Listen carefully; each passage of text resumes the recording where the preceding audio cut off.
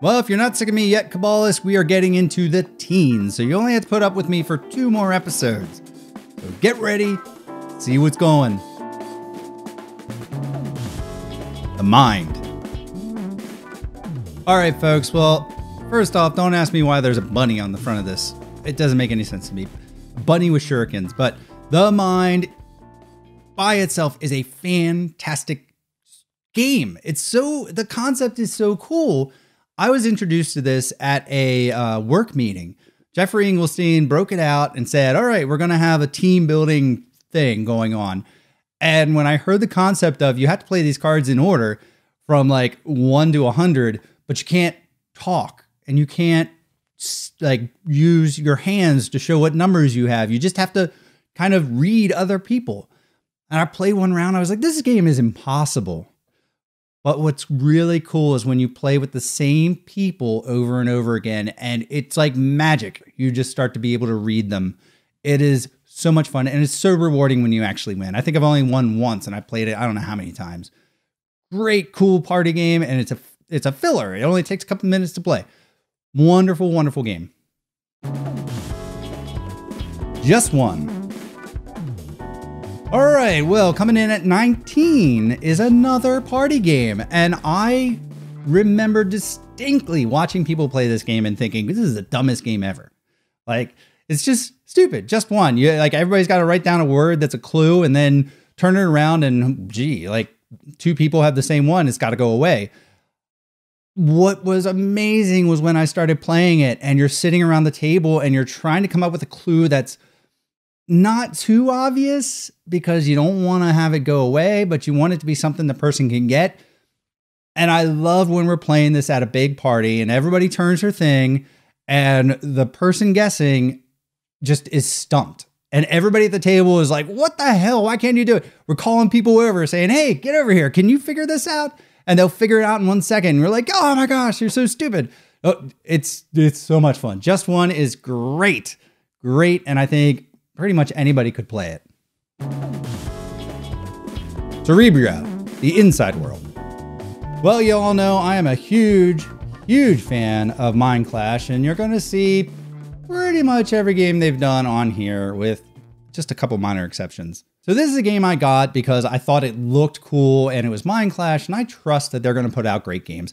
I saw it at a convention once and I love the artwork. I love the concept, the theme that you're basically, it's inside out the game where you're playing these factions of good or bad or neutral emotions and trying to control this person. You're building this person's personality.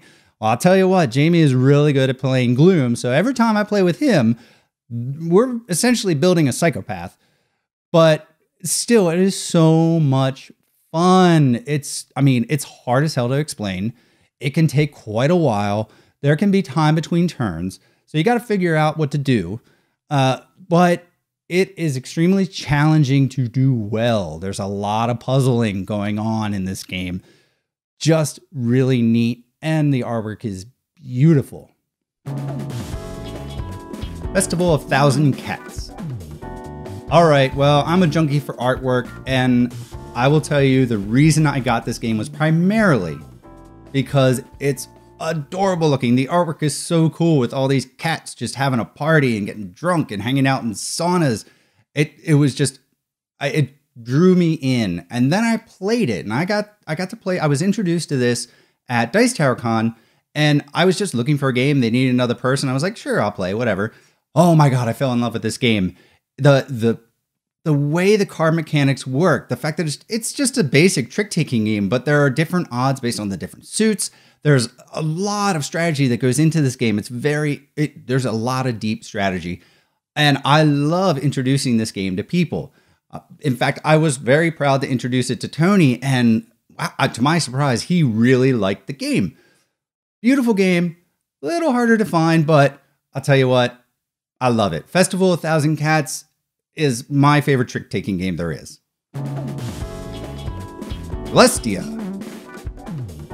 Well, all right, folks, I love push your luck games. And this game, for me, is one of my favorites. It is one that you can break out as a filler game at a party, and there's lots of cool push your luck going on. But the fact that you kind of have to push your luck with the other players. So in Celestia, you're this crew on an airship that's moving down these different islands, and you're trying to pick up treasure.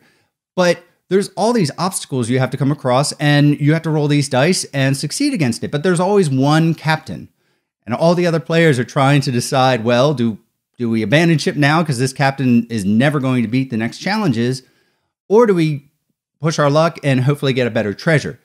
Lots of cool mechanics there with some powers you can use. I just think it's a great filler game that has a really cool actual airship that you put your guys in. Neat game. Last Will. But essentially, you've got all this money, you're trying to get rid of it. You want to be broke by the end of the game. And whoever's the brokest wins. It's great because you're basically buying junk property and making it depreciate. You're losing your job. You're going on really expensive dates. You're hiring really expensive helpers. And when you get into the storytelling, you start going into, okay, well, why am I bringing a horse and my chef and my dog on this date that I'm going on? Well, the answer is because I had to pay them all and I had to spend money, so it cost me more. It is so neat. I just have a ton of fun playing this game. I love the expansion because it integrates a job aspect to the game. Really, it's just a fun game. It's nonsense. It's a great game. Tricarion, Legends of Illusion. Well, this game used to be in my top 5, but again, it's fallen prey to the same thing Euphoria did. I feel like I played Tricarion out. I love the concept of being illusionists and magicians, and you're going out and trying to do the best shows, and you're getting your goods, and you're practicing tricks and hiring workers that are going to help you out in different ways.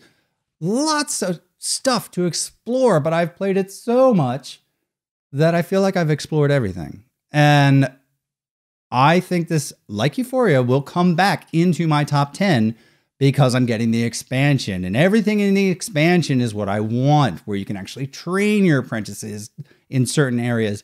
You're basically making your existing shows better. I cannot wait because I miss Tricarion. It's a game I miss. Arkham Horror 3rd Edition. All right, well, when it comes to Lovecraft games, they are extremely, extremely hit and miss. And when I heard that Arkham 3rd Edition was coming out, I was like, 2nd edition was such a letdown. It was actually just a really bad game. And I looked at the board for 3rd edition. I was like, I don't really like it. It doesn't seem like everything fits together. But then I just said, you know what? I'm going to get it. I'm going to try it because I remembered Mansions of Madness 2nd edition, and I'm starting to trust that Fantasy Flight is going to do a better job eventually. And I was not disappointed. Arkham 3rd edition, the way I explained it was it took all the good things about every other Arkham series game and put it in here, and then got rid of all the stuff that made 2nd edition bad. Really fun. And the storytelling is so good. It's so in depth now. I love it. Clank in Space. Well, guys, I've always loved Clank. It's a fun deck building game with an aspect of push your luck and stress going on because you got to get down in the dungeon, and then you got to get your artifacts, and then you got to get out before you die. And if you die too soon, you just lose. You outright lose. But there's a safe zone where you can die and you just won't get the points for leaving. I always felt like it wasn't stressful enough. Then Clank in Space came along. And wow, this is the Clank game I wanted. Now I just want them, and I've heard this is with the expansions, that I want them to take all the stuff from Clank in Space and put it in Clank, because I like the theme of Clank better. But Clank in Space, the safe zone is much smaller. There's a lot more pressure to get in and get out. You have to do certain things before you can unlock the areas that have the really powerful artifacts. There's like different spaces where the exit zones are. So you might be racing one of your opponents to get to that one lifeboat before they do. Oh, it was a blast. I couldn't believe it. I was so happy. It was like they made this game. They made a great game a million times better. Clank in Space, really fantastic. Thunderstone Quest. Well, back when we first started the show, we talked about Thunderstone. And I was first excited because Dominion was neat, but the theme was so dry. And then Thunderstone came out and wow, it's got a really cool theme, but I still felt the gameplay was lacking. So I just ignored Thunderstone for a while. And then we got Thunderstone Quest. This is very cool. I love the fact that you're essentially dungeon delving. You have your village where you go and you gear up and you do stuff. And then you go into the dungeon and you crawl down and you kill monsters and you get treasures.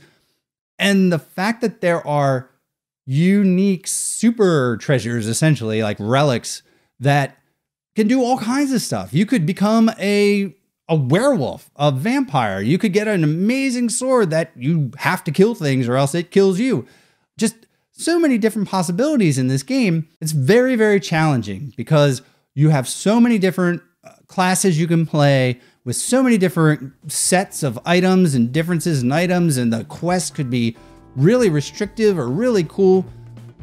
I love playing this game, and I tell you, if you like people that like deck builders, you should get them to play this because I think most people would really like it. Well, all right, Cabalists, that is the teens. Come in tomorrow. We're going to get to the top 10 best games of all time. As you know, my list has that. I'll see you then. Thanks so much, everybody. If you've enjoyed this video, please do us a giant favor by subscribing to the channel and clicking that wacky bell icon. If you're into board games, miniatures games, role-playing games, we have a bunch of audio podcasts you might enjoy. You can find those at thesecretcabal.com or on iTunes and Stitcher.